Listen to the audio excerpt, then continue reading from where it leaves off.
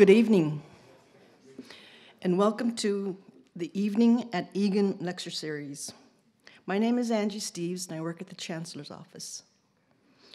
The annual fall lecture series is free to the general public and live streamed throughout Southeast on youtube.com/UA Southeast. There are two ways that you can help support this event. One is by joining the UAS alumni and friends of the Egan Library, and make a gift to the new UASAA, Friends of the Egan Library Evening at Egan Fund, which you are working to endow to support this event. Membership and gift cards are in each row. You can find them, and there's pens and envelopes in the back for your use. You can find more information online at www.uas.alaska.edu/Egan Lecture. A few housekeeping items before we begin. Bathrooms are located in the back and upstairs by the front desk. Emergency exits are also in the back there and over here in the end of this room. Please remember to turn off your phones, silence your phones. And there will be time at the end of the presentation for questions. Please use the mic, and I will hand it to you and come up here in the aisle area to say your questions so our online people can hear them. And now please join me in welcoming Chancellor Karen Carey.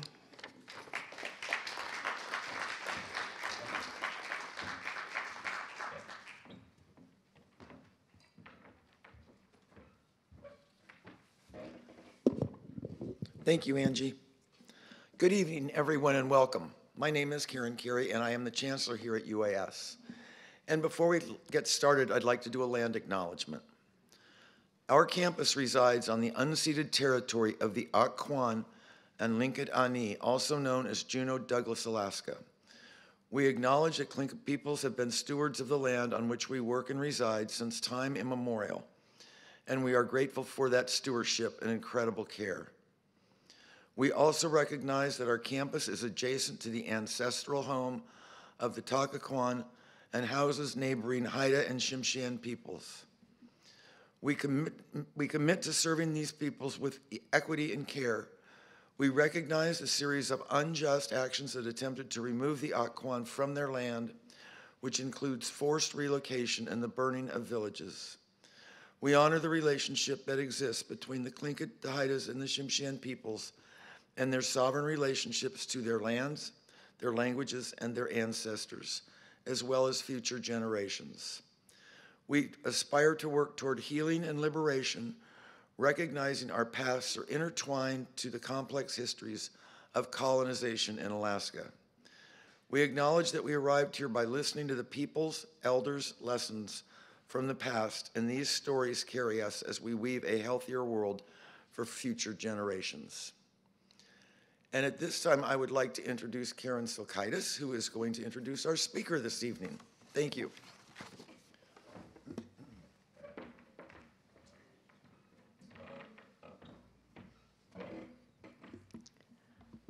Wasa'iati yak e ichosatini. Delayed chahinach Karen yu chat duasak. I'm currently taking my first beginning Tlingit class here at UAS, which you can take for free for the non-credited sections, which I'm really enjoying right now. It's really good to see you. And what I said was, hello, welcome, it's good to see you this evening. And my English name is Karen. So my name is Karen Silkaitis, and I'm the Dean of Arts and Sciences at UAS. I am in my second year here. I arrived last July to this wonderful place and this wonderful campus. And I'm really thrilled to introduce this incredible speaker and be here tonight with you at Evening at Egan. So this lecture is the first in a series of 3 lectures that is going to happen statewide. And I want to get the other 2 right so that you can maybe tune into those as well. So we're calling this series of 3 lectures the Just and Regenerative Business in Alaska. And the next one is going to take place at the University of Alaska Fairbanks on March 2nd, and that's going to be their One Health Global Impact Coordination and Collaboration lecture. And then we're going to have one later in the spring at kind of a TBA date. We're still figuring that one out at the University of Alaska Anchorage, and that one's going to be on sustainability and business and economics. All 3 of these talks were made possible by a private donor who created the Educational Legacy Fund with the UA Foundation. And when all of us got together in a Zoom room last year, actually, is when the conversation started, and we decided that we were going to do these speaker series at the 3 universities, I volunteered to go first. And I was the newest one, right? And they said, "You do?" And I said, yeah, I want to go first because it's the Just and Regenerative Business, in Alaska, and I know exactly who I want to bring here.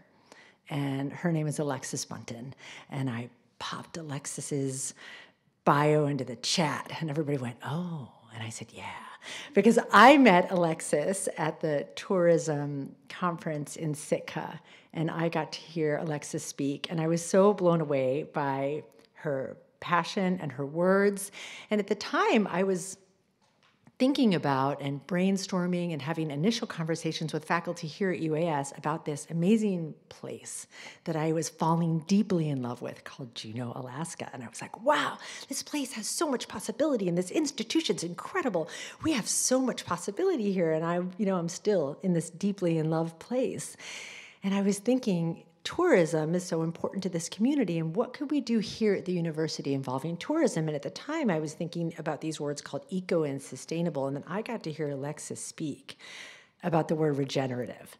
And I thought, well, why would we just, I think, settle with the word sustainable, which implies to me the status quo, when we could be regenerative?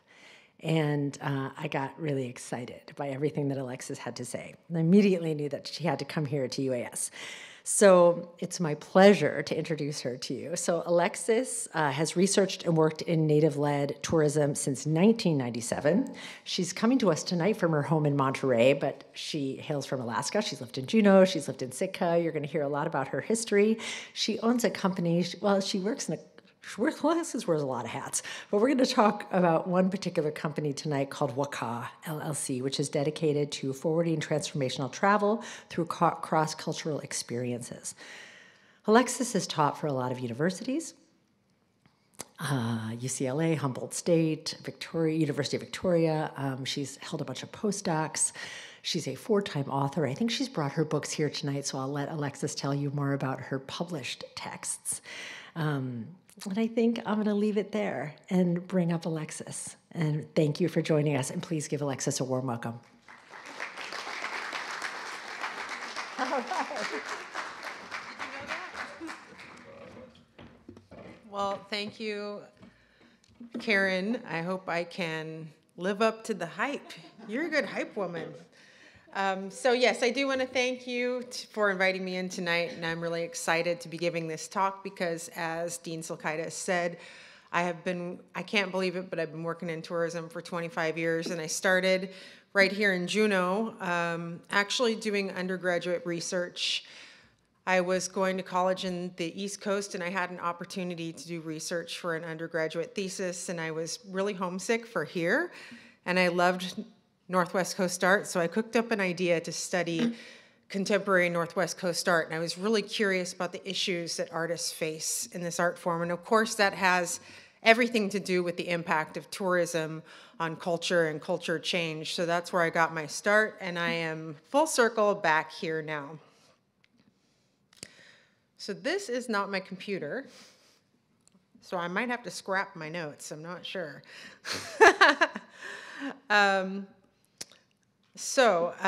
Right now, as Dean Silkaitis said, I got a friend here. It is. I'm just wondering, do I just do that? Mm-hmm. can I take this and scoot that way over? I don't know how to use these trackpads. Sorry, it's not my computer. And then like make these like really small and that really big. Yes, yes, perfect.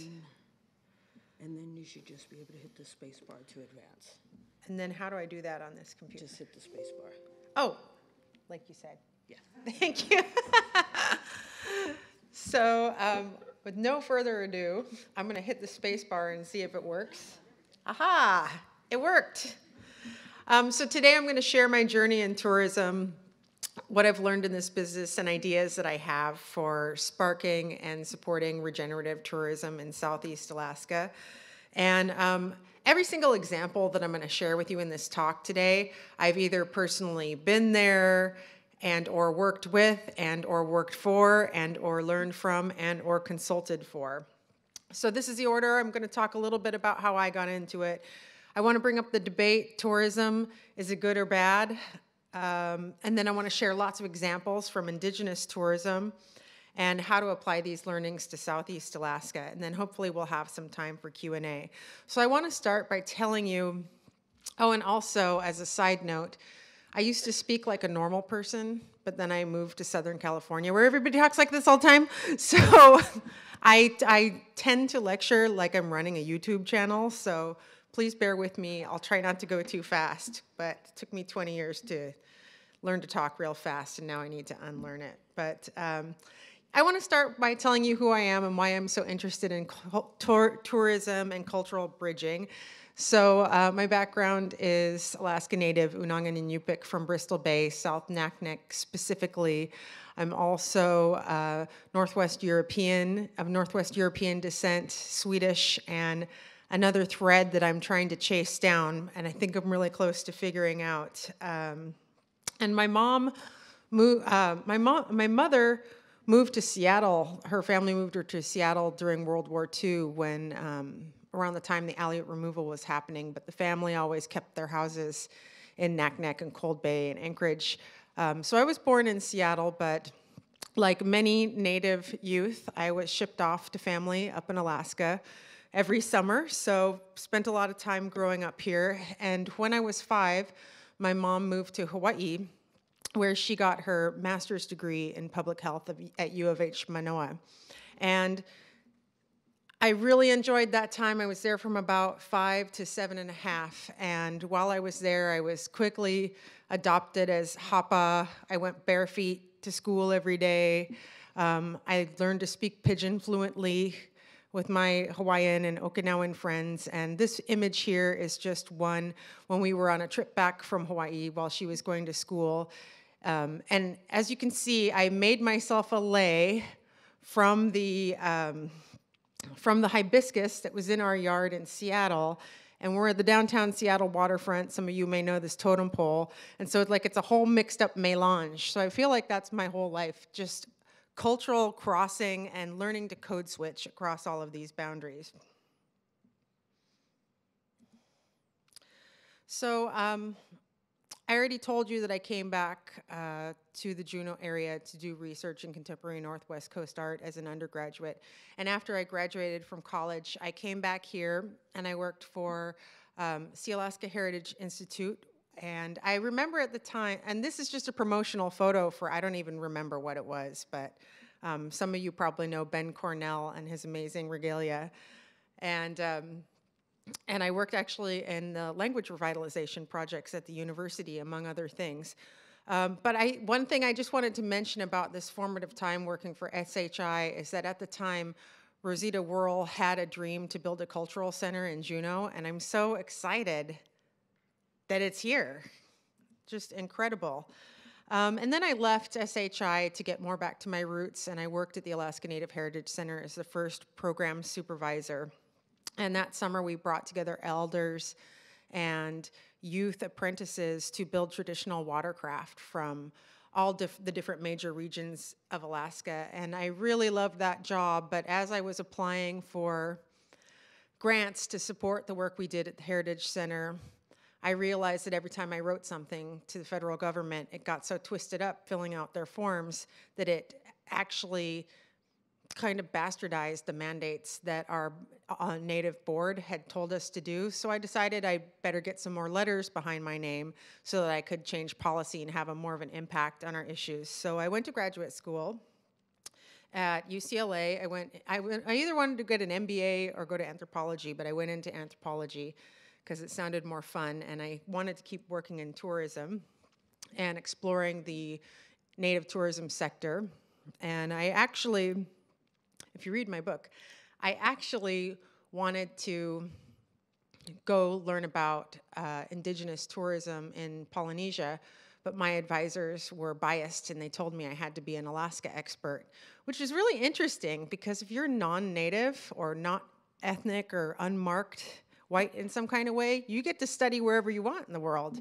But anyway, they told me I had to come back to Alaska, so I picked my favorite town in Alaska and got permission to work for Sitka Tribe of Alaska, and I worked for Tribal Tours for 2 years. And I really wanted to learn every single aspect of tourism there was. So I started from selling tickets on the dock, to getting my commercial driver's license, to giving tours, to doing hiking tours. I just did as much as I could, and I really appreciate learning from Camille Ferguson, who some of you may know. I wrote a book about it, then I wrote another book about it. I brought them. They're here. You can read them. You can take a look at them afterwards. Oh, this one is for the library, by the way. And I'd give you this one too, but it's not even my own copy. I don't even have my own copy of my own book. It's kind of sad, because I keep giving them away. So after my PhD, I got a series of postdoctoral issues, and I was at UC Berkeley for one of them, where I did comparative research examining the issues that Native tourism providers around the world face, trying to understand if there were commonalities to it. And I went to Aotearoa, New Zealand, and worked with a lot of Maori tourism there. So you'll see a lot of examples of that in this talk.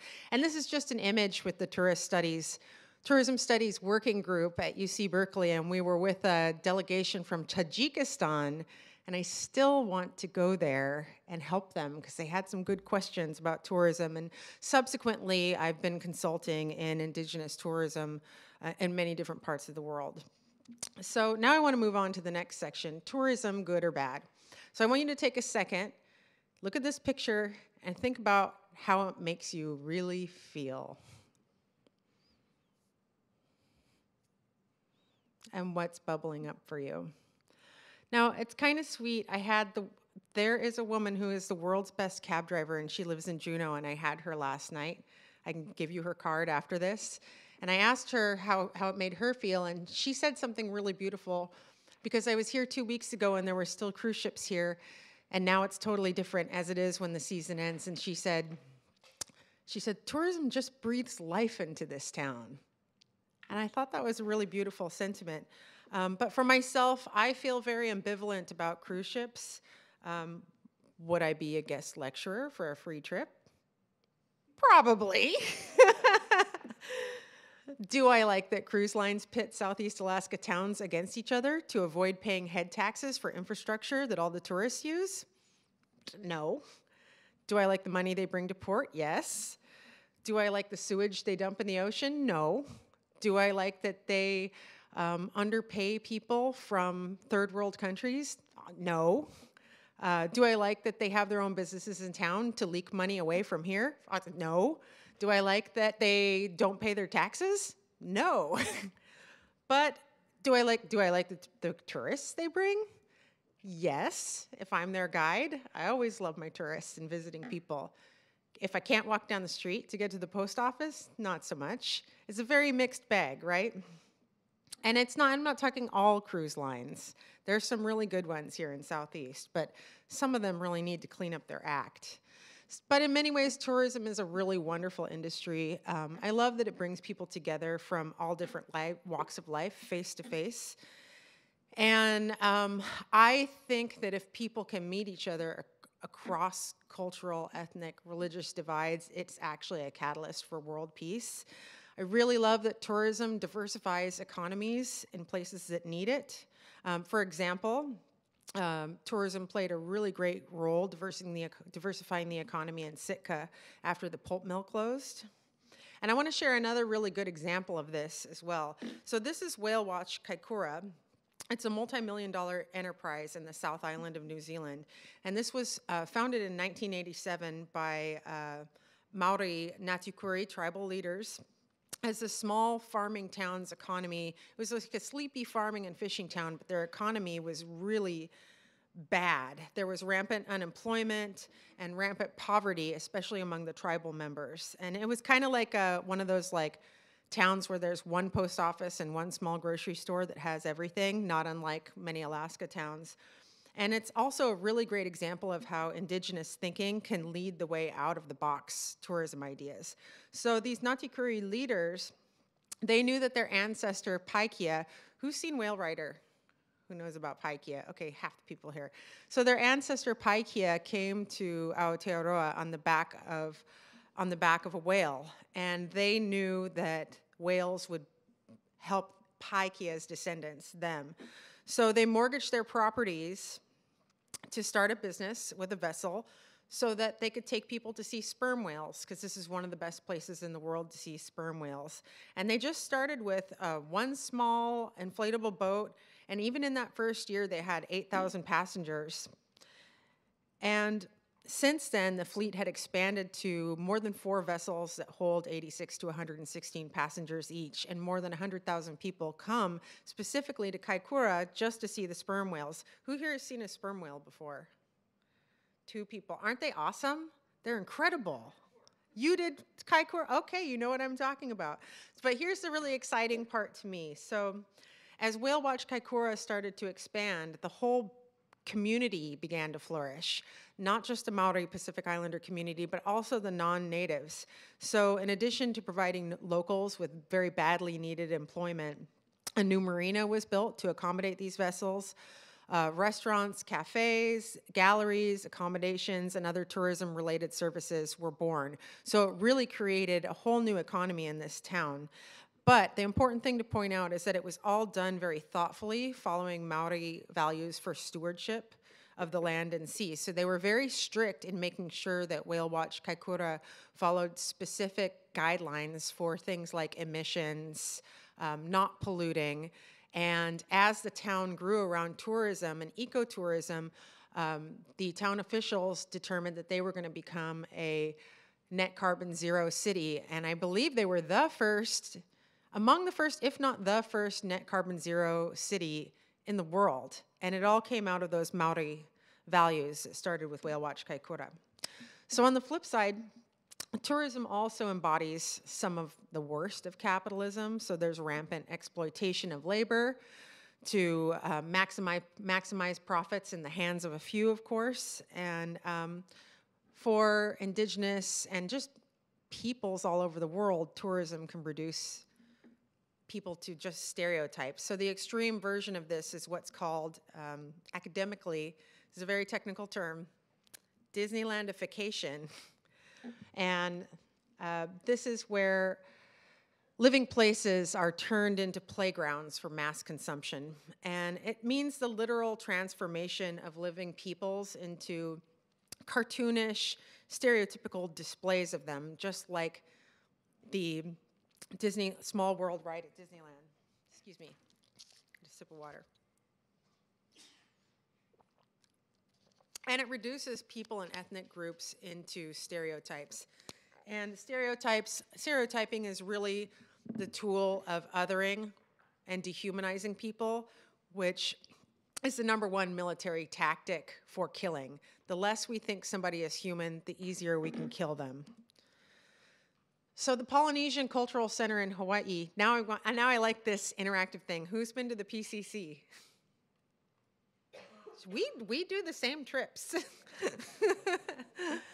So the Polynesian Cultural Center in Hawaii is a kind of a hybrid example of what I'm talking about. So you can visit all of Polynesia in one place. And these villages, which are small, rebuilt architectural structures, they represent all the major Polynesian cultures. And each village site is inhabited by tribal members of the culture on display according to the tourists' expectations. So they wear traditional clothes. They perform activities associated with their cultures, and they share like very simplified, some would say Disneylandified, information about their culture to visitors. The experience is really neatly packaged. It's not controversial. And it's this predictability that each culture can be viewed the same way over and over that really appeals to the middlemen in mass tourism. And the workers also don't fully present the truth of their history. They don't really talk about problems associated with colonization or intergenerational trauma. And another thing that what many people don't know about the PCC, you would think it's just the Polynesian Cultural Center. It's actually was started by the Mormon Church to help Polynesian students at BYU, Hawaii, to pay for their own education. So it's got a little bit of an interesting history behind it. And there's an even more interesting history behind cultural centers like these, like PCC. They're actually modeled after this open-air folk museum called Skansen that was started in 1891 by a man named Arthur Hazelius in Sweden.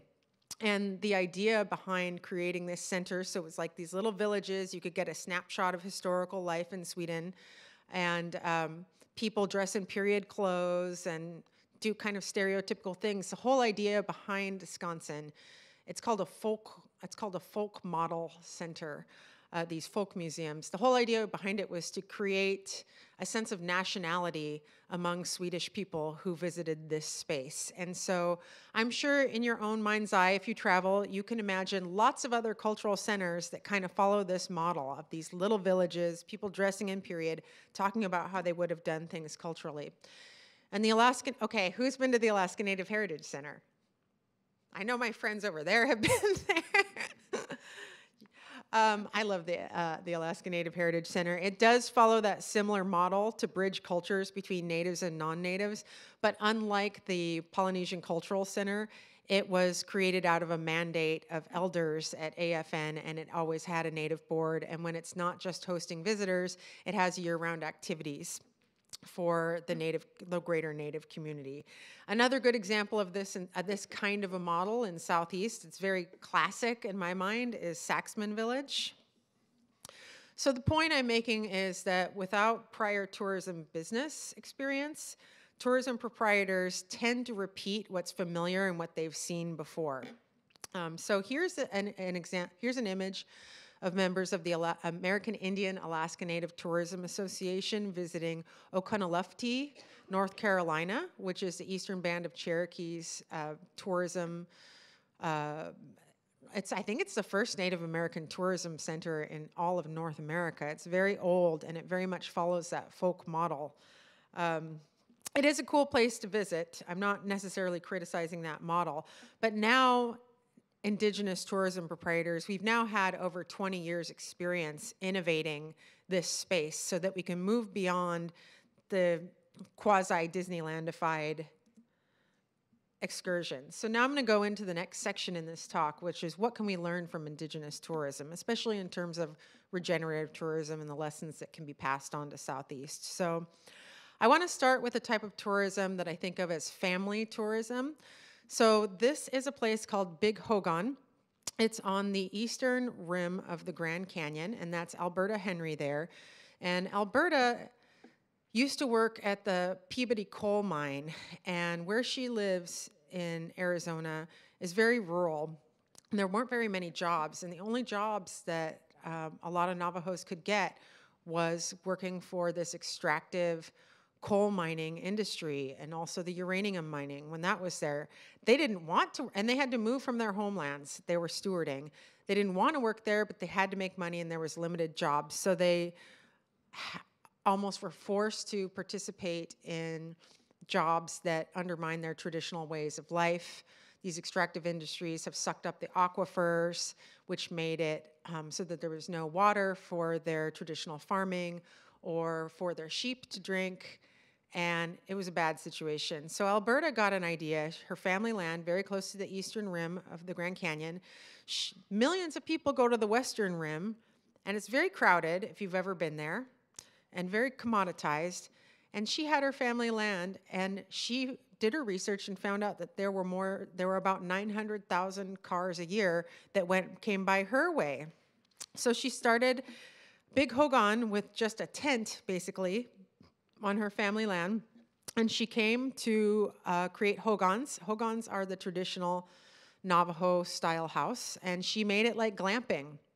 And now she has visitors. She was able to quit her job, and she was able to employ her family in every business. And more importantly, they were able to share their culture, live at home, and not be forced to participate in extraction, which is very regenerative. And another cool thing about Big Hogan, this is a terrible picture. I think it was blacked out on purpose. I couldn't find my personal photo of it. But Big Hogan has one of the most amazing rock art sites I've ever seen. Like, this could be like a UNESCO heritage site.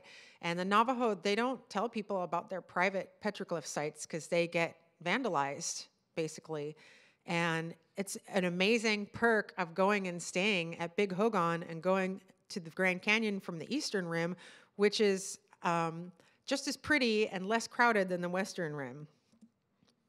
So another family business with petroglyphs is this place called Not Not up the Murray River in southern Australia. And it is the oldest rock art site in all of Australia. And as with many rock art sites and petroglyphs, there has been violence and vandalism associated with. In addition to that, this is a place where New Agers have some kind of belief around cosmology that the petroglyphs or that rock art shows, and they hold these New Agey ceremonies that were very offensive to the Aboriginal people that stewarded this.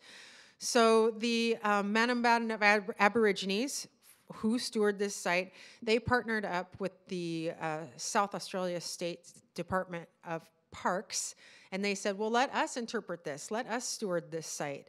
So they worked with archaeologists at Flinders University, and they created appropriate interpretation. They made the site protected, and it's their family. So when you go visit this site, the family loves to be there because this is the place where they've had stories since time immemorial, since before what's incorrectly called the dream time.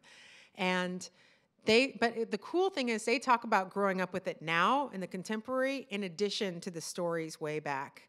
And it's an absolutely beautiful place to visit. And now, so Not Not is open for domestic and foreign tourists, but who they really host is school buses full of kids. The school buses just come in, students come, and it pays their bills. And the cool thing about that is that the students learn about Australia's earliest history from the people who truly know it, and they do have national pride around it, but from an Aboriginal perspective. And I feel like that is a way to support a stewardship mindset among Australians of every different background, settler or Indigenous, and also respect across the cultures. So here's another example of family tourism. So this is, have you guys been to this one? My friends over there who did the whale watching. Have you done Maori tours, Kaitakora? Do you? So you know Maurice. Okay, well, you can help me after the Q&A. You can come up and help me with the Q&A. So Maori Tours Kaikoura was started by Maurice Manawatu and his wife. And this is that town with the whale watching that spurned an entire tourism industry. And this is another example of family tourism. It's one of the, I think, hey, my friends over there, I think it's one of the most fun tours I've ever been on. And I've been on so many, right? It's like hands down awesome. So this tour, I'll describe it to you, and yours might have been different, but you start out, they just have a van. They just have their lives, their culture, and their van. They don't need to build anything. And so they take you, you walk on the beach, you learn about the cultural landscape, the stories associated with the mountains, you learn about the kaimoana, the food in the ocean. And then you go take a walk in the woods and they tell you about the forest and some stories. And then they hand you a piece of paper and teach you, you all have to sing a song. So that's the moment I captured there. And the Maori culture is very rich with singing. They love to sing. And so you get to feel a part of it. And then before the day is over, he takes you to his mother's house or his grandma's house or his auntie's house or something, and you go sit down and have British-style tea with them and just shoot the shit. And like, it's just literally how they live, and it's the coolest tour that's won so many awards. So we don't have to build all these purpose-built things. We can just be who we are and have family-based tours that are small scale. So here's another hiking tour called Footprints Waipua in Hokianga, New Zealand. And this tour, it's again a Maori hapu, similar to what's referred to as a clan here. They got a concession from the Department of Forestry or National Parks, whatever it was, to do tours here in the kauri tree forest, and these are the largest trees of New Zealand. And they interpret it from a Maori perspective. And the reason I wanted to bring this up, and when I was working for tribal tours, I used to, for some reason, nobody else wanted to do the hiking tours, so I asked for them and I got them all. And I loved going on hiking tours with our visitors because they were longer, we had more intimate connections with each other, and also I could interpret the plants as I had learned. And I feel like there's far too few hiking tours in Southeast Alaska, and especially ones that really interpret.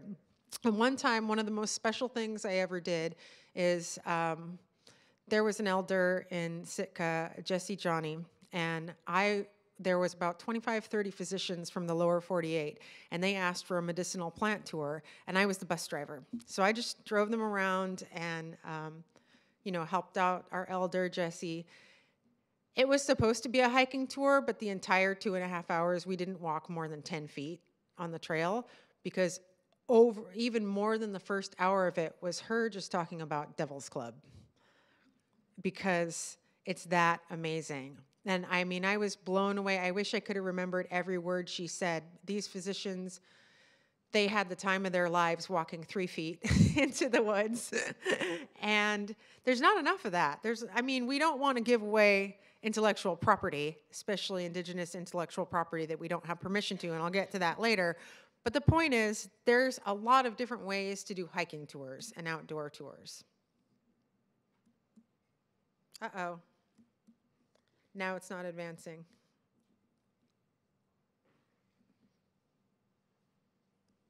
I'm scared to touch things. Oh, this happened to me before with this slide. It's a buggy slide. I mean, that particular one.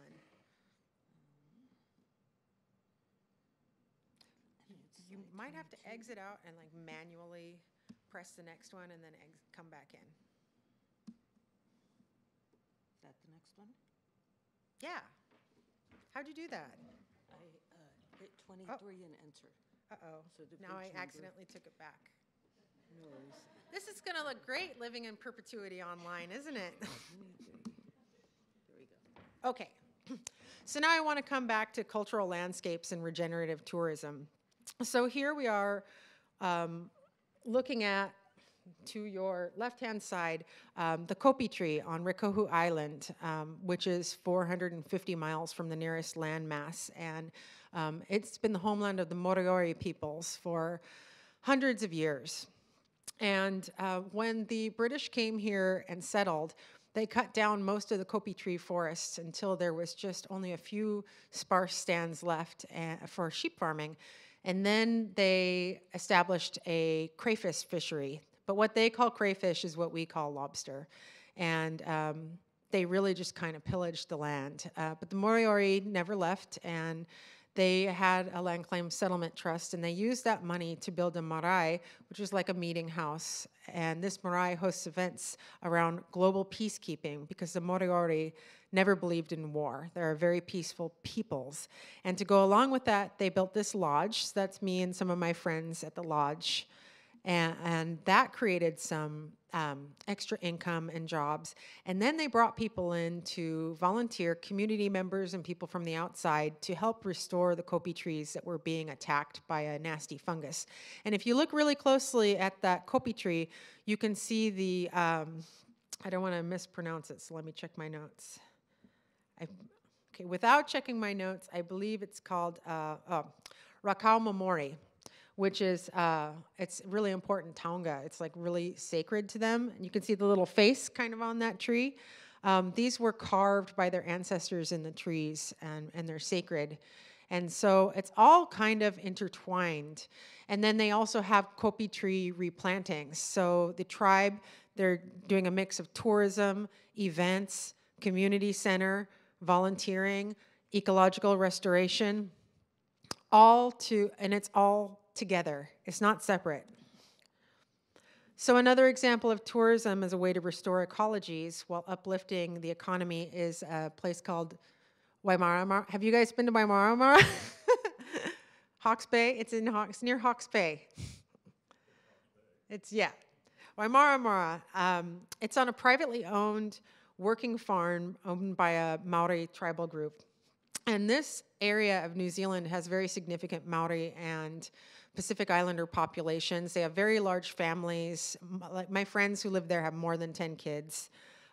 They also face rampant unemployment and or seasonal employment because of the farming. There's a lot of reliance on welfare. There's a lot of gang activity.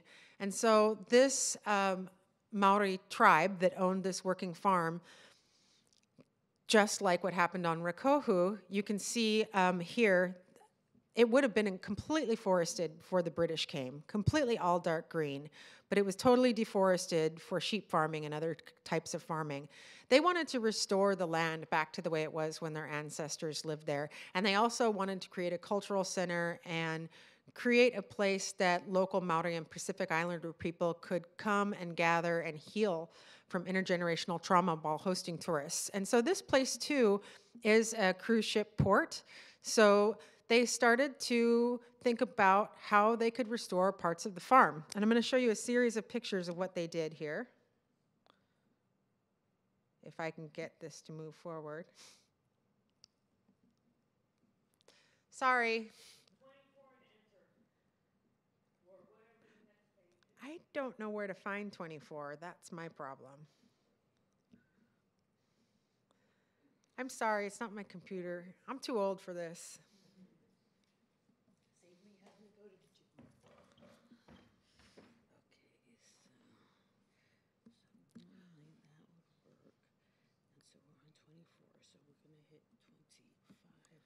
Oh, that's how I could do that. Yeah. Okay, I just learned something. So here you can see Maori garden sites and also Pa Fortress archaeological sites. And you have to, like, deep in that valley, that's where you have to use your mind's eye imagination to imagine a village of like 200 or 300 people thriving here with their gardens. So they named the site Ha'akina, and they also established a native plant garden to restore the landscape, and they interpret the edible and medicinal uses of the plants as well. Oop, I went too far. Should have a clicker. So Ha'akino is still a working farm, but it's limited, and it's a great example of the transformation of land use to re-indigenize space, as well as exemplifying principles of stewardship over traditional lands while inviting visitors in to the space to learn. So not only is it restoring these lands, but it's teaching others about it through tourism. And I imagine visitors would get inspired by this to think about what they could do when they get back home to where they live. And so the final component of Ha'akino that I want to emphasize is voluntourism.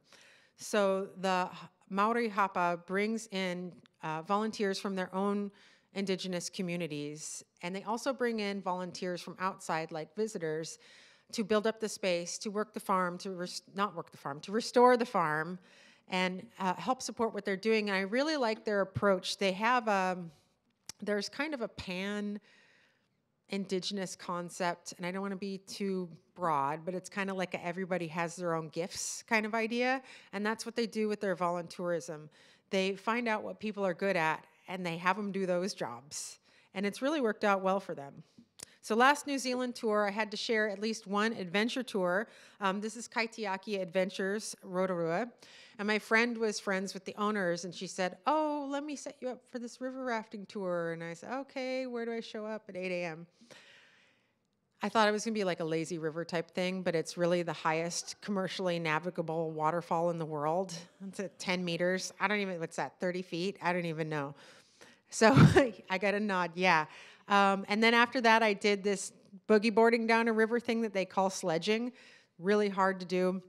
I was so high from the adrenaline for the next 24 hours. It was crazy. So at this point, I just want to give a big shout out to Icy Strait Point for their zip line, which I still haven't done. There's a lot more room for adventure in Southeast Alaska. There's one more thing I want to say about Kaitiaki Tours. Their primary market is backpackers. And I don't know how many backpackers we get in Southeast Alaska, but I know there's been a move to attract a lot more independent tourists and excursions that are attractive to the independent tourists. So I think some of our off the beaten path adventures, actually one of them with the Path to Prosperity project that Spruce Root has is like a long form kayaking trip that's like 6 weeks. I know there's people who will want to do that and pay for it. So speaking of adventure, I once had a job learning all about how to support Kunsan speaking tourism in Southern Africa. And I said, if I'm going to have to go to Southern Africa, I'm for sure going to go on a safari. So I Googled safaris in the Okavango Delta, and I specifically wanted an indigenous-led safari. Could not find anything. All I could find was safaris that were owned by like Dutch and Germans. And then even if you looked into their guides were, they were African, but they were from like tribes from elsewhere that were like farming peoples. They weren't people who hunted and gathered or did subsistence. Luckily, I had a friend who had an NGO helping elephants in the area, and I called her up and I said, is there not one indigenous safari in all of Okavango Delta? And she said, yes, actually there's one. It recently opened. It's owned by a San Community Trust in the Maremi. It's next to the Maremi Game Reserve, and it's called Sango. And so I was able to sign up, and and the guides there were incredible. I knew they'd be incredible. We saw the big 5 animals everyone wants to see on safari, but we also saw tons of animals like leopards, which are notoriously hard to find, which of course, if you have an indigenous guide whose community has been doing this for hundreds of thousands of years, they're gonna know the tricks for finding the animals much better than some imports from somewhere else.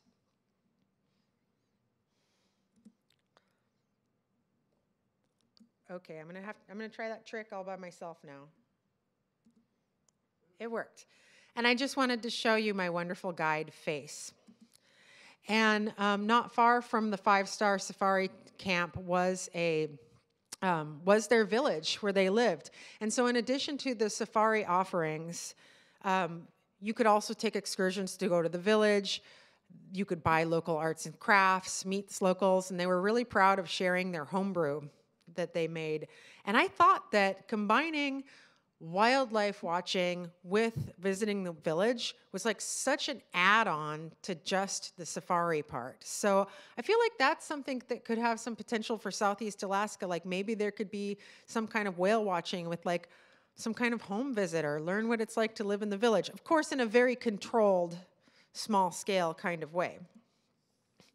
So after the safari detour, I took to the Okavango Delta. Most of the work took me to places in the Kalahari Desert.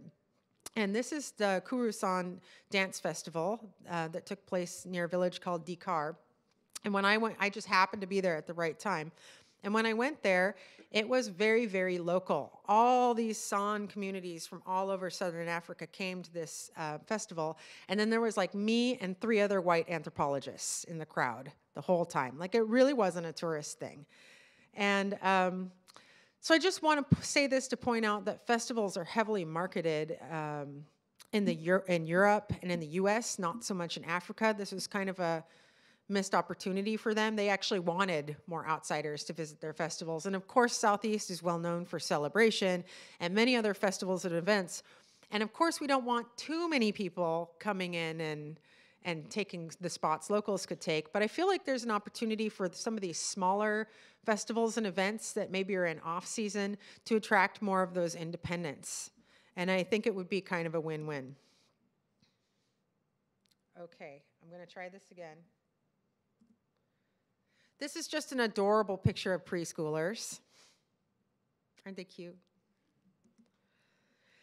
And not far from the grounds of the festival was another San tourism camp. This one was a little bit Disneylandified to meet tourist expectations. As you can see, this elder here is dressed in traditional clothing that they don't actually wear. And I talked to him about it, and then he admitted to me that the village where they were living was actually just made for the tourists. But what I want to emphasize about what I loved about this particular tour is that we learned about subsistence. So our guide showed us how to find water in the middle of the desert. At the beginning of the tour, he set a bird snare, like a little simple bird snare. He had the little boy set it down. And then he showed us how to pick these acacia berries and just talked about the traditional lifestyle. And by the time we were done walking around the whole area, we came back to the snare, we caught a bird, and then we cooked it and ate it over the fire. It was so awesome. There's no reason we couldn't do something like that that's subsistence-based in a sustainable and regenerative way in Southeast. Again, it couldn't be mass tourism, but that's what people want to do. They want to go, of course we know people want to catch a fish here, but there's other things people can do as well. Okay, so now we're back in Alaska. So when I was a professor, I hosted a field school at the Littlefields Fish Camp outside of Sitka. And this group of college students, not unlike the last tour I showed you, they learned about the subsistence lifestyle, stewardship of the land. They experienced cultural arts and storytelling. And I also had them intern with the tribe. And they did all this while earning quite a lot of college credits. And they paid for it. And it was actually profitable for the university. And it also supported the culture camp in the Littlefields. And it also supported younger children coming to the culture camp.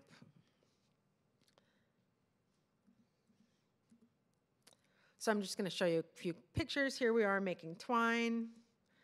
We went beach seining. Why did I think it was good to streak my hair like that? That looks awful. What was I thinking? After we did the beach seine, we smoked fish for the community. So in addition to educational tourism, this was almost kind of a form of voluntourism or community support tourism because we gave so many jars of fish to the elders. So I want to end this section on tours. We're almost done here into Q&A. On a note of this idea of changing nothing about what you do as a tourism strategy. We don't have to meet what we perceive the cruise ships want people to provide or what we perceive the tourists want. They just want to experience how we live. So from time to time, I make cultural immersion tours. And this is one I designed for people who really wanted a deep dive into learning about the Navajo and Hopi people. And so instead of taking them to like museums and stuff, I just called up Navajos and Hopis that I know.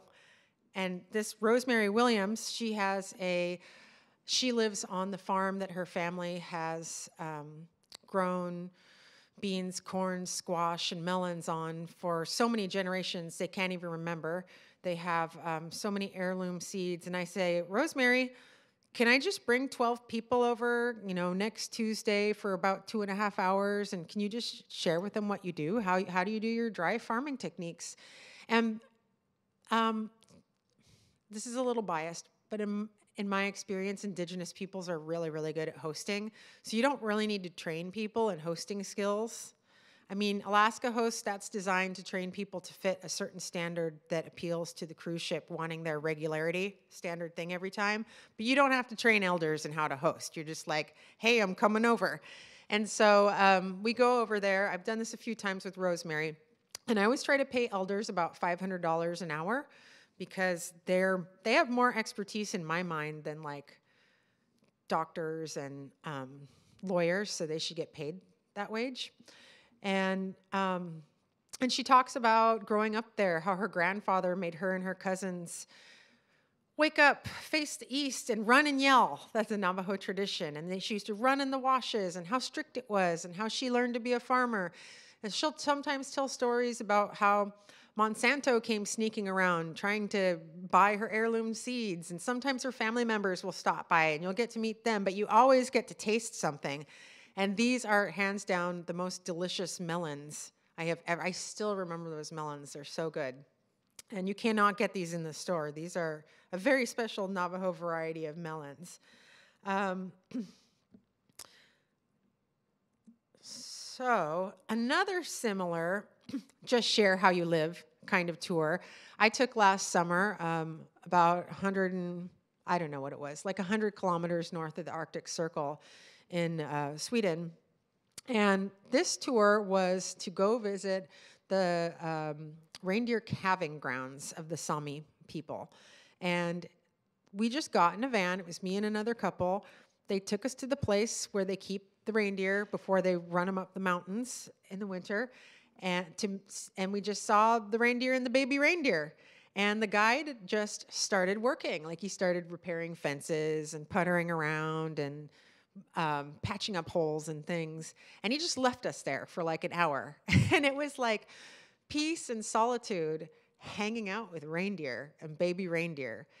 You know, we're often taught that we have to constantly interpret and talk to people when we're giving a tour or hosting, but you can just let people be. And some of you might have heard the stereotype that Swedish people aren't very talkative, and it's even like more so for the Sami. It's like a cultural thing. It's kind of like actually Western Alaska. You know, you're taught not to be this gregarious or talk this fast. So our guide was very taciturn and said nothing. And then after about an hour, I started following him around and asking him some questions, and we kind of started to get along. And so then they took us into a tent, and that's the next slide. And they lit a fire, and this is the exact type of tent they still have for the reindeer husbandry in the summertime. And they just cooked some fresh reindeer meat, very simple, on a pan. It was so good. And then our guide, Simon, I think it's because I made friends with him, he yoinked for us, which is the Sami singing, traditional singing they do. And then he invited me to come visit his family in their village. And I happened to be going to their village the next day. And that was like another 100 kilometers north, way up there in the Arctic. And it was just beautiful. And it just taught me that as a visitor, you can have an incredible, immersive cultural experience without being talked at or tour guided around. Just literally being in the space is enough. Why can't we have things like that in Southeast Alaska? People love it. So, I was going to take this slide out. But as far as these come as you are type of tourism, my startup, Waka, it's designed to address this problem where people can't find Indigenous tours and Indigenous tourism providers can't market. So I won't beleaguer this. You can ask more questions about it later because it's a little bit off topic. But we are hoping to pilot in Southeast Alaska. So what have we seen so far? I'm going to have to read this. Cultural centers, the built environment, animal watching, wildlife tourism, cultural landscapes, family tourism, eco-restoration, voluntourism, farming, adventures, events, educational tourism, and my favorite, Be Who You Are tourism. So it looks like this has been about an hour, so I'm going to gloss through the next few slides so we can get straight to Q&A. I just wanted to say a couple of things. If you are a tourism provider thinking of getting in it, a couple of what I'm calling go zones in developing excursions. Obviously, you want to demonstrate your values. That's especially important in regenerative tourism. Honor your guests as guests. We don't have to pander to them. Acknowledge the past, present, and future. Share your worldviews. Determine what intellectual property to keep from commodification, and agree on protocols for tourism. So I will let this come up naturally if it's a Q&A, but I know one of the big questions out there in Southeast especially for non-natives in this business, is how do we incorporate the Tlingit, Haida, or Tsimshian cultures depending on where they are. And it's not necessarily a black or white issue. Obviously, ignoring intellectual property issues is a problem. So by intellectual property, I mean things like atu, things like that. We don't want to water down cultures. You don't want to be a place where you just present like one small side of things. One of the things that I always loved about working at the Heritage Center and tribal tours is our bosses always said to us, you know, they wanted us to present the iconic aspects of Alaska Native cultures, but they also told us not to shy away from the true history of what happened, not water it down. Part of what we do is educate people. And then we don't want to disrespect the cultural values of each other. Excuse me. I forgot how to use my diaphragm to the drama lady. Yeah, I'm throat talking. So I want to start with a few responsibilities and ethics. It's important to, these are just a few things I want to end on to reflect on. It's important to be a steward of knowledge, have permission to share knowledge, know whose knowledge it is, and get it right, especially in terms of Native cultures. You got to check in with elders, not just in the beginning, but all the way along constantly. That's what I've always done. We have responsibilities, not forget our responsibilities to the next generation.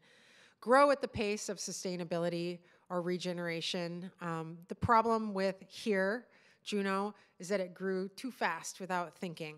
And so now Juneau's got a problem with infrastructure, head taxes, businesses being owned by outsiders. I was really, really happy walking downtown today seeing so many businesses that scream locally owned.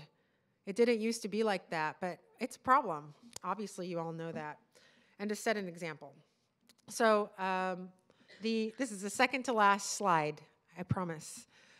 These are the opportunity spaces I see for Southeast Alaska. Maybe a larger one might be to think more about events and festivals. Kind of in the medium term, there's a huge space for education. There's a glaring space for educational tourism here. If you look at the statistics on educational tourism, like the organization called People to People, it's like $1 billion industry globally, and it's really regenerative, and it's different. It's just different than cruise ship tourism. Unique lodging. I do have a series of slides on unique lodging, but I just didn't have the space to put it in. And voluntourism. I feel like there's a huge space for voluntourism. I have a friend who has a voluntourism, it's a voluntourism platform, and they literally just have a subscription model for $49 a year, and people who want to backpack and not pay that much money, it's like woofing, I guess, if you've heard of woofing. They can find opportunities all around the world to volunteer and go to new places. I could see that really blowing up here in Southeast. And then in terms of small scale, there's a lot of, I know there's a lot of guides out there, but there's a lot more opportunities for safaris and small scale guiding on the terms that people want. And what I've been talking about, the just be yourself tourism. So now we're at questions.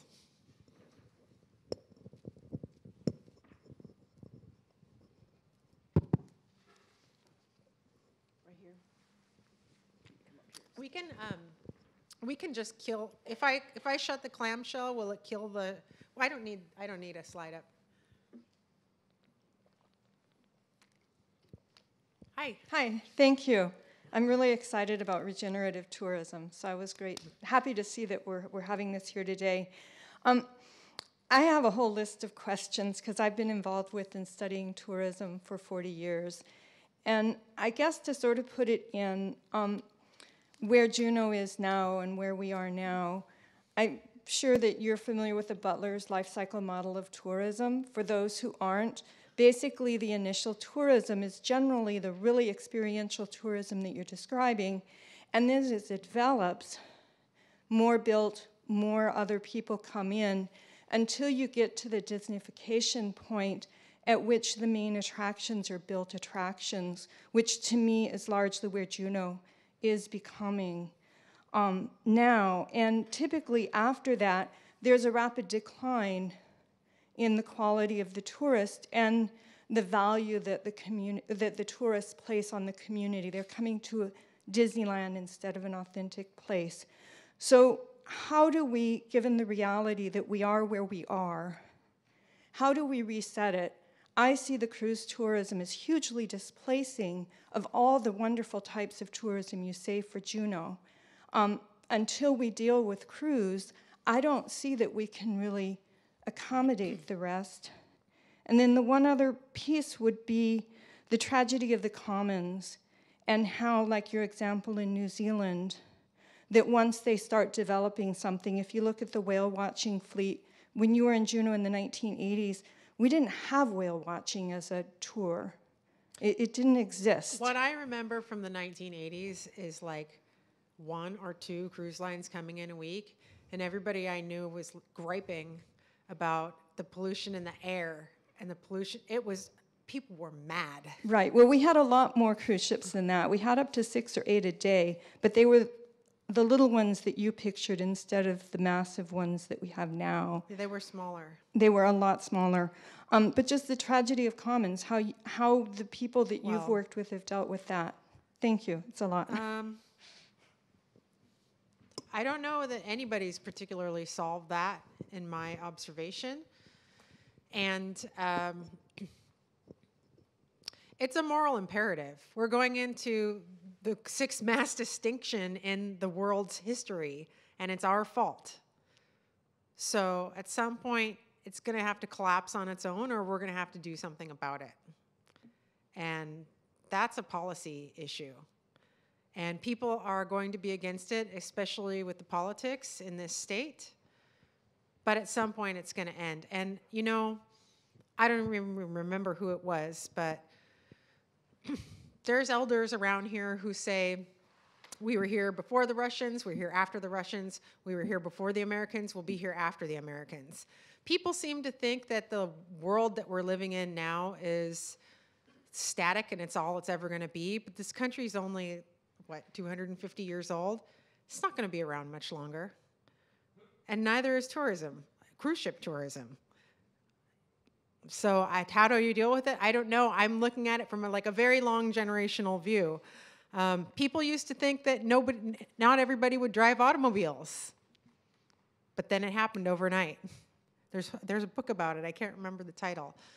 But I think that what I would suggest is that we come up with all of these not alternative models, but new models and see how they work. And maybe that would spurn a different kind of grassroots movement around these bigger issues that you're asking about.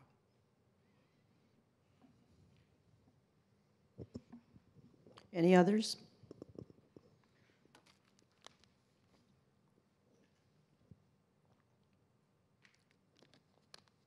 Wasn't there someone over there raising their hand at some point?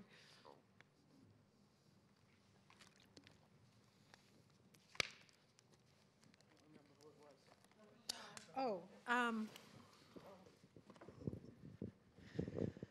Hi. I have a question about so you talked a lot about tourism in the sense of gosh, I can't think right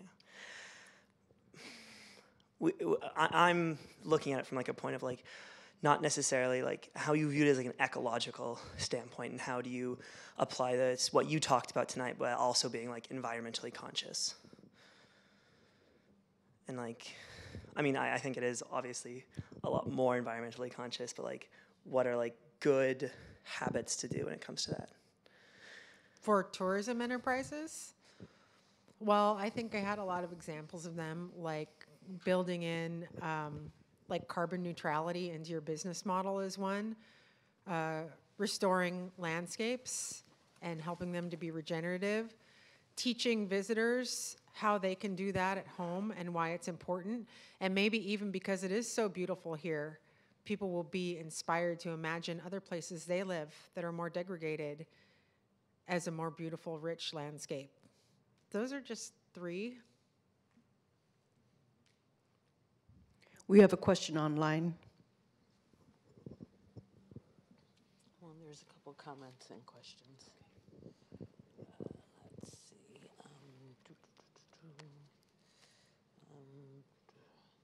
Okay, so Jim Powell says, Alexis, I am a PI for 2 NSF research projects dealing with cruise ship impacts on communities in Southeast Alaska and then 5 communities in the Arctic. I am very interested in your perspectives.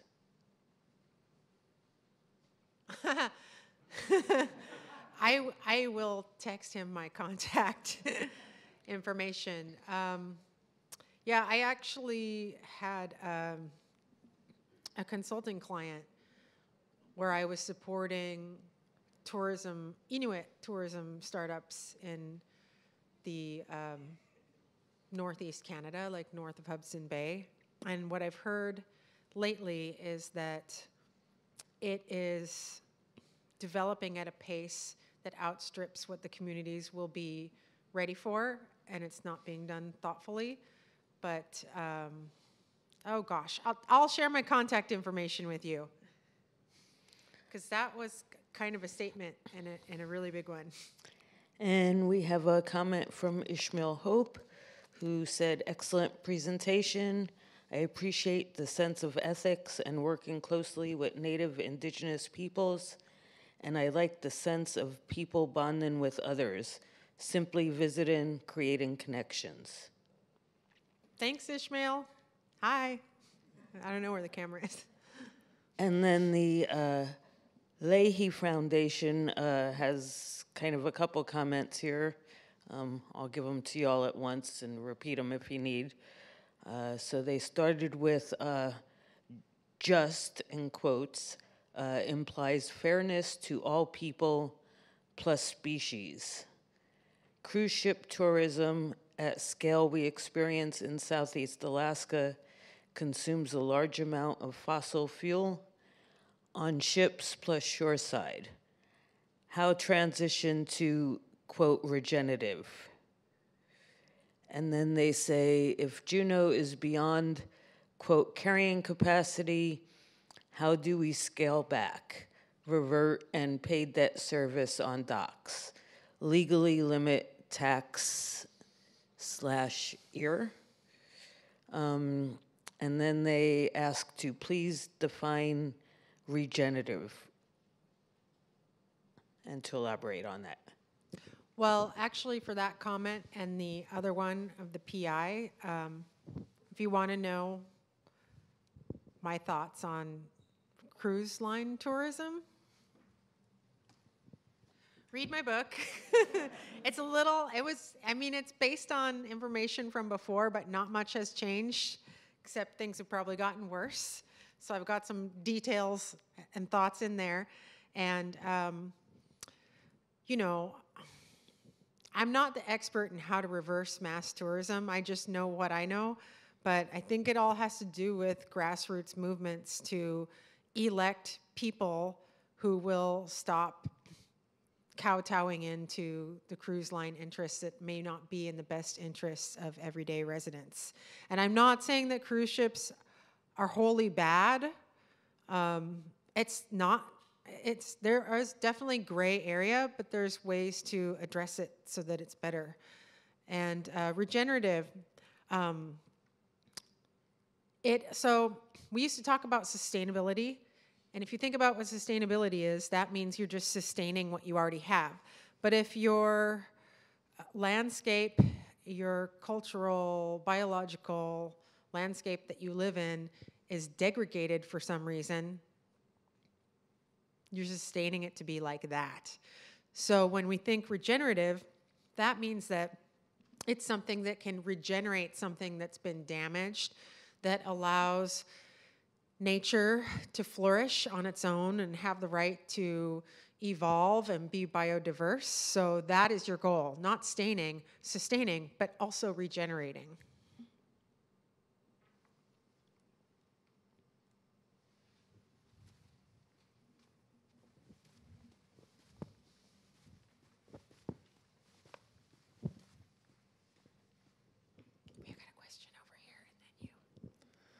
This was fascinating, and I want to thank you very much for coming to UAS to do this presentation. And Karen, I want you to get to work on this.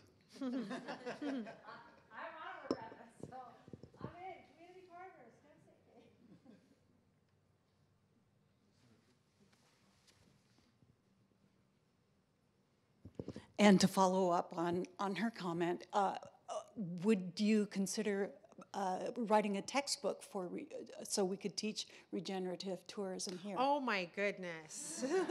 Somebody had to ask. Please. Okay, that's a good segue. So I have this book about working as a native tour guide. And then I have this second book, which I'm giving to the library. I don't know who to give it to. It's about Indigenous tourism movements. It's an edited volume about using movement as a metaphor about how Indigenous tourism isn't just, most of the books out there, the textbooks out there, they're actually just like business books that don't delve into the social and political and environmental implications, but this book does from a critical lens. Required reading for our classes. And then I'm going to segue because people have been here a long time. I just brought my other books, so you don't have to keep live streaming this unless you keep live streaming it. So this book just came out like 8 weeks ago. It's called Kipunamuk, Weeachamun's Thanksgiving Story. I now write children's books, and it's about Thanksgiving from a Native perspective. Our lead writer, both other writers are dear friends of mine. Our lead writer is Wampanoag, and it talks about, we really had a problem with the way children learn about Thanksgiving because it sets up us-them dichotomies, and it's the first time Native kids really see themselves, in a kind of a bad light through stereotypes, and the way Thanksgiving is taught, it really idealizes the ideologies behind white supremacy. Like, it's all centering the Pilgrims, and then the Natives come and help. Like, it automatically sets Native kids up to feel lesser than, so we wanted to address that. And we also wanted to help non-Native kids to learn a better story. So instead of this us-them Pilgrim Indians story, we talked about Thanksgiving from the perspective of Weeachamun, which is corn, and Wampanoag. So you're welcome to look at this afterwards. And then this is a super, super sneak peek. It's like it's been published, of my next book. It's called What Your Ribbon Skirt Means to Me. Deb Holland's historic inauguration.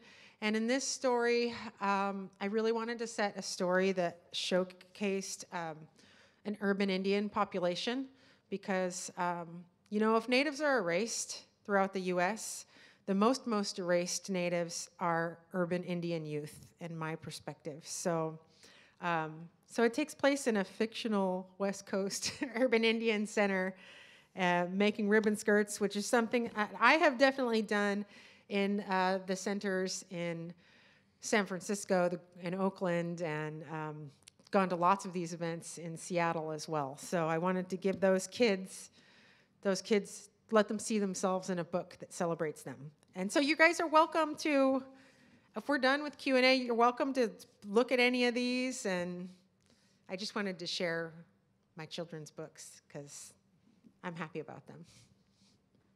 Thank you so much.